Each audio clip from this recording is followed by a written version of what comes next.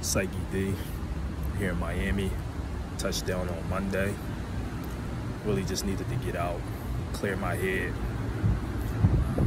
get away from the negativity, the low energy I was around.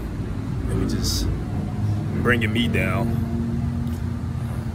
I work with the plasma glands and the urine, age urine, so it allows me to become super sensitive, and I'm at a point where I can pick up on everything, and it's like a gift and a curse. It's like my body intuition was pushing me toward leaving, so I just had to do what I had to do. I believe a lot of people are going to be moving this year.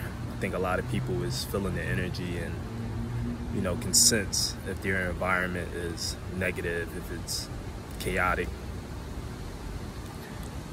The sun frequency at the moment is very high, and there's going to be a exciting and crazy year.